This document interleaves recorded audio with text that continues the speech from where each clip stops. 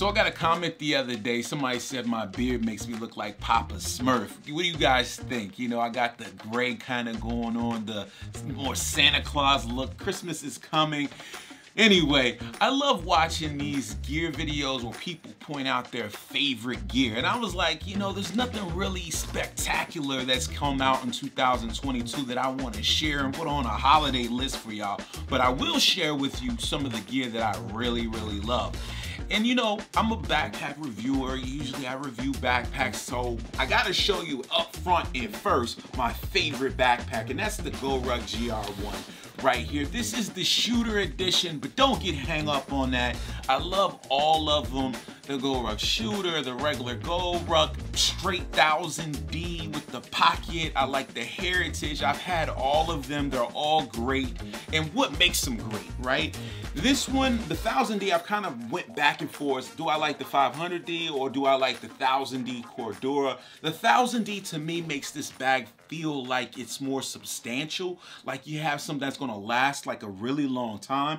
So the bag is set up just like all the other reviews that I've reviewed on this bag. You probably get tired of me reviewing the GoRuck GR1, but anyway, slash pocket in the front. It goes all the way down to the bottom, and I have a love-hate relationship with it. 3 rows of Molly, great grab handle. Every interaction with this bag, as far as carrying it, is excellent. The grab handle is very well stitched. Everything is well stitched. The shoulder straps. This bag is built for rucking. George doesn't ruck, but it's great for me because when I put heavier items in this bag, it carries the load really well. The width of the shoulder straps and the padding. This one's kind of starting a little memory of my shoulder right here because I've been carrying it for a couple of months, but still very firm shoulder straps. The webbing on is great. Inside this pack right here, you got number 10 YKK silent zippers. Inside, don't get, like I said, don't get hung up on the different, you know, styles. Like this bag, the shooter edition is discontinued. And I did a whole review. I'll link it up in the corner of the screen. I've kind of, you know, shifted. This bag is morphed a little bit from what I did in the review.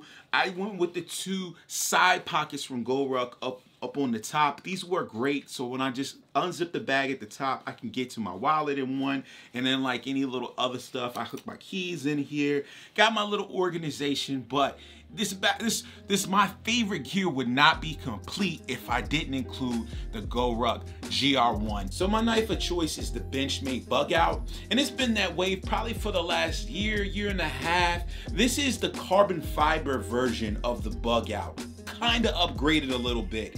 So with the carbon fiber, you get an upgraded blade on this knife. It's actually CPM S90V. I actually got this Bug Out on the secondary market because this knife is so expensive that you're looking at a $300 knife right here. And even the regular Bug Out has gone up over some time. Now, why get the extra money, pay the extra money for the top of the line? Well, this is not even really the top of the line. They have make some better ones out there. But why go into this one? It's got to be the scales. So on the other one, they had grievery scales. I didn't like those. So the carbon fiber gives this knife a lot firmer of a grab, and you can see that they're actually contoured. Let me kind of try to angle it so you can see. They're actually contoured. So the grip in your hand feels a lot better with those contoured scales. Kind of smooth, but I like it a lot. Why go with Benchmade? Well, I got this knife, like I said, on the secondary market because it was so expensive. So somebody had used it, but I sent it back to Benchmade, right? They sharpened the knife, oiled the knife, and cleaned it out, right? For free. I shipped it. I didn't have to spend any extra money, and they took care of me. They serviced the knife, and I can send it back anytime I want. I know there's some guys out there like, I service my own knives. I don't need to do that. Hey, bro, if I can send it back to the company and have them put a wicked sharp edge on this knife and clean it out for me for $5 of shipping, I'm going to do that every day of the week. As far as flashlights go, there's a lot of options out there. But the one that stuck with me, and I do have Olights, I do have Surefires, I do have blah, blah, blah, blah, blah, blah, blah. But this Lumatop EDC tool, far as high value for me, is excellent. It's got 5 separate modes in it. It's got a rechargeable battery, and it's got 650 lumens. What else do I need? Like, what am I really doing out here for EDC? Let me open it up and show you the battery in the inside, so you can see that the battery that it comes with the regular micro USB charging. So I can plug that up anytime anytime the battery gets low, I plug it up and it's great.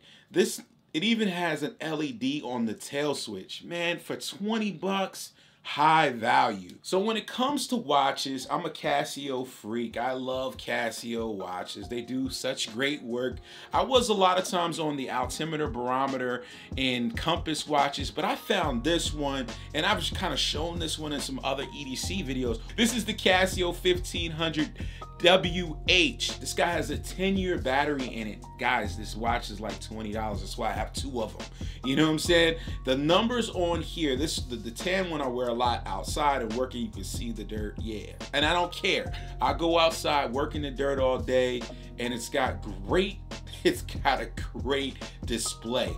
The numbers are super clear. I didn't go for the negative display. They have one of those. But for me, I want to see what time it is. I don't, negative displays is like, are you trying to be cool? I'm not trying to be cool. I'm trying to see what time it is, all right? So simple display, you see that it's got the day, the date, the time.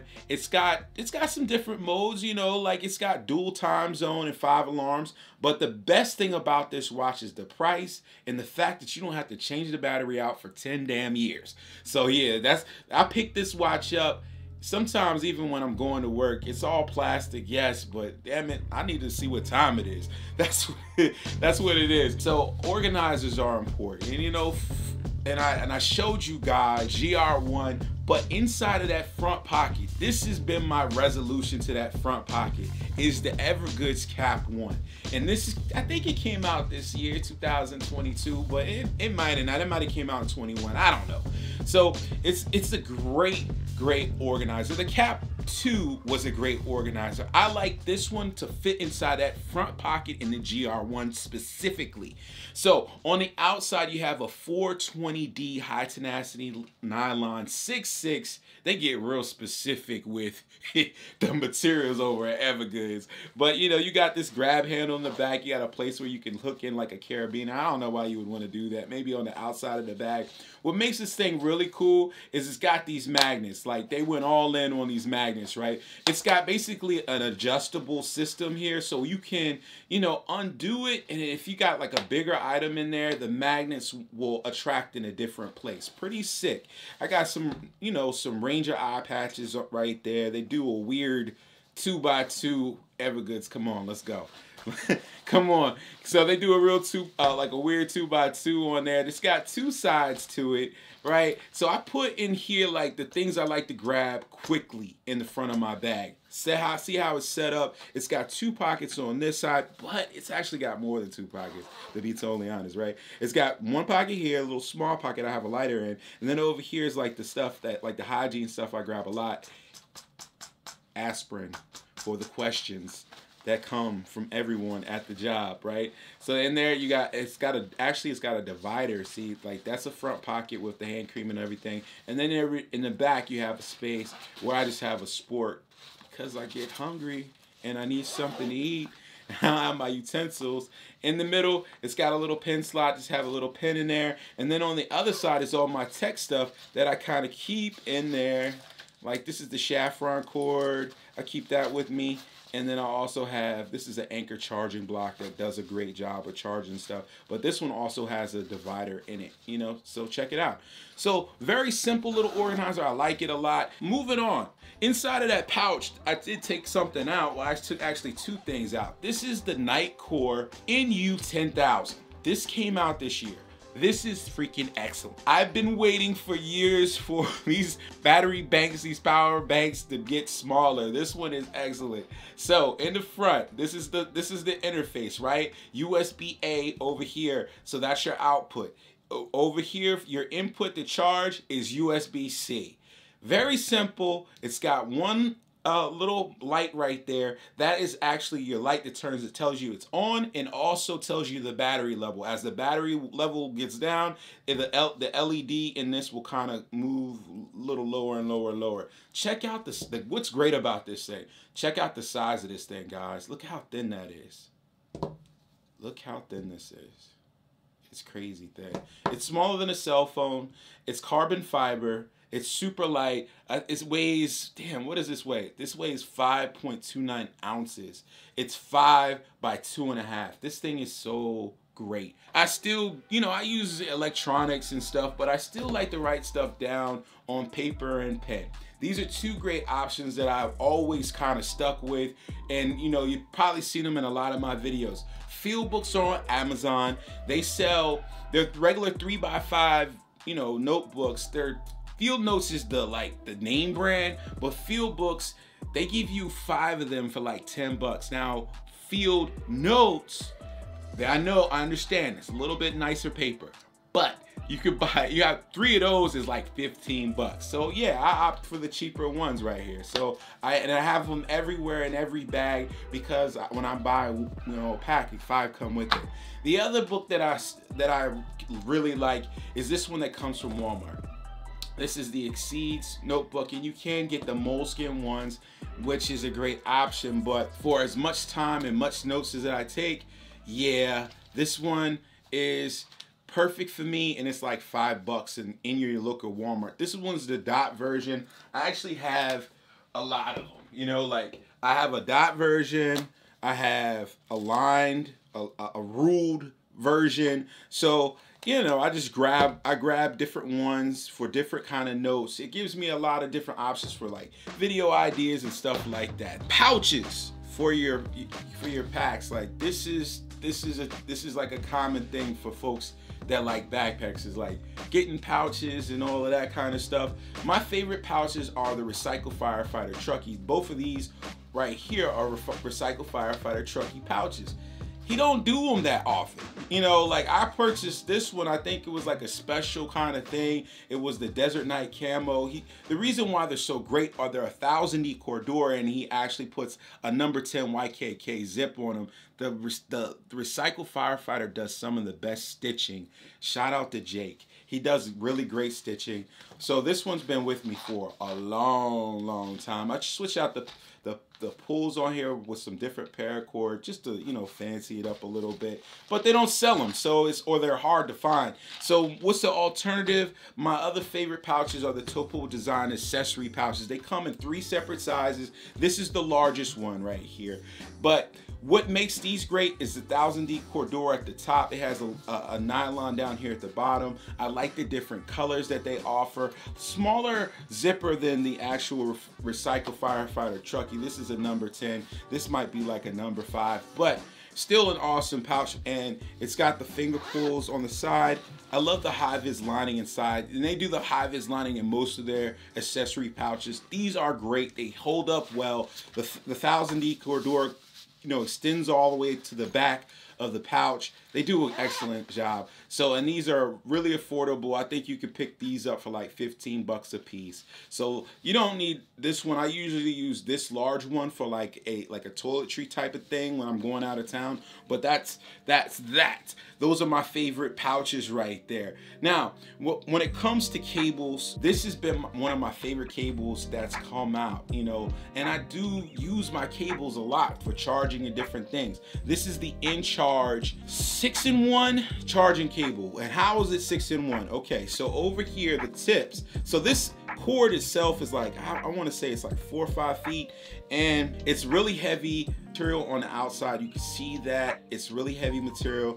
Then the tip. So this is USB-A over here. This is USB-C over here. So with that, you have a lot of different options for charging, but you could pull the tips up. Now you get USB-C over here.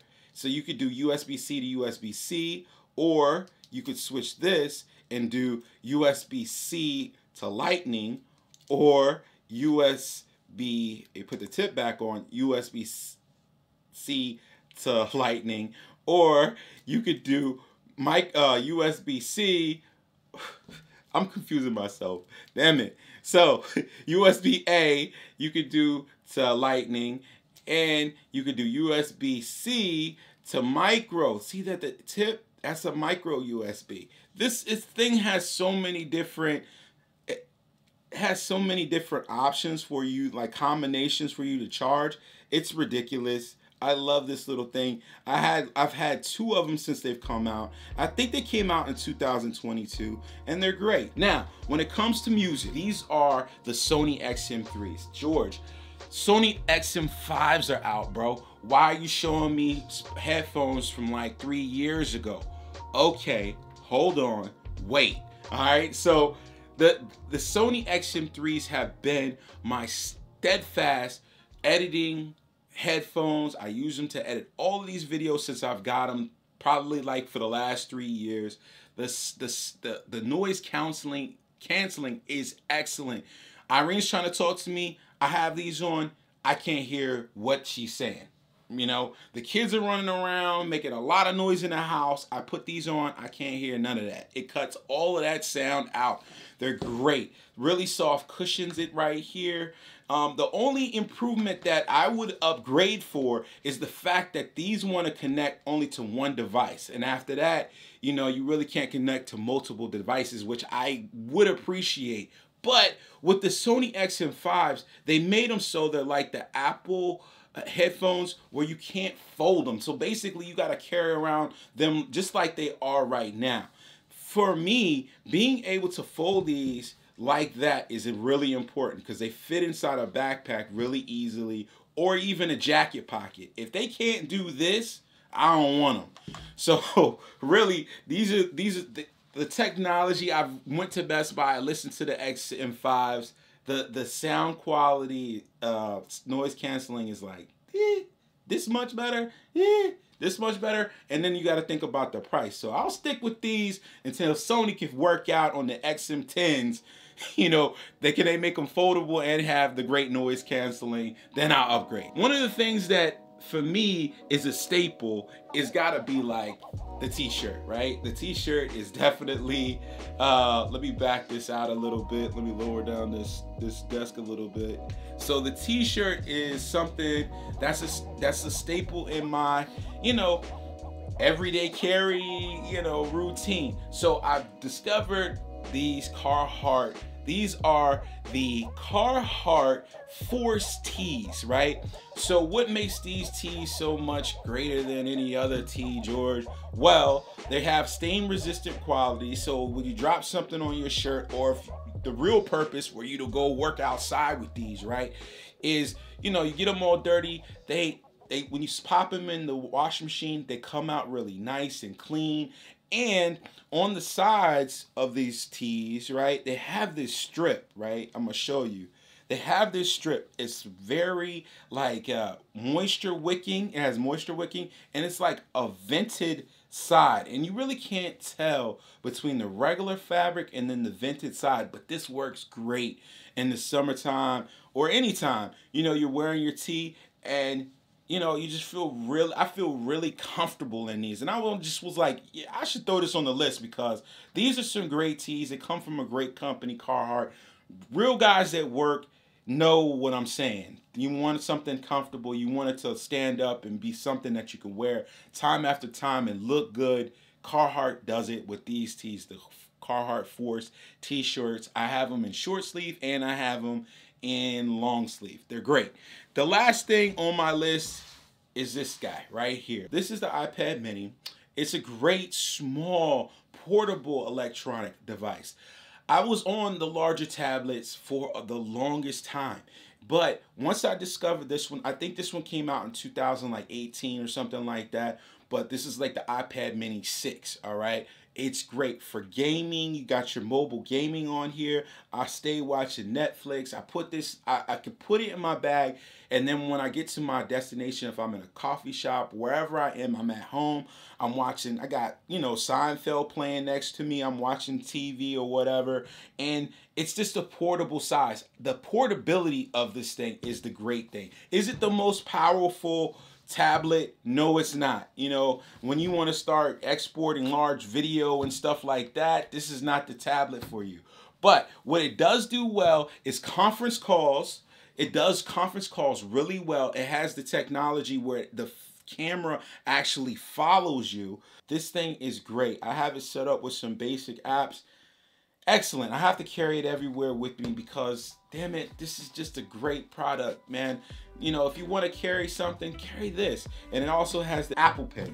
Yeah, so great little products. But yeah, guys, those are my favorite gear. You know, that's my favorite gear I wanted to share with you guys because I think that, you know, this Christmas, this holiday season, don't go out there and spend your money on junk, man. Go out there and spend your money on gifts, or if you're gonna buy something nice for yourself that you're actually gonna like. Sometimes you don't have to break the bank like these watches, or maybe you wanna spend something a little bit more. Get you a nice Benchmade bug out carbon fiber, it's 300 bucks. But whatever, guys. Guys, if you like this video, man, hit the thumbs up button. If you loved it, subscribe to the channel. Why? Because it's totally damn free, guys. If you got a question about everyday carry, specifically backpacks, but everyday carry, we do all kinds of stuff here. You know, just holler at me. You know, leave me a comment down there, and I'll try to get back to you. And I'll see you guys in the next one. Peace.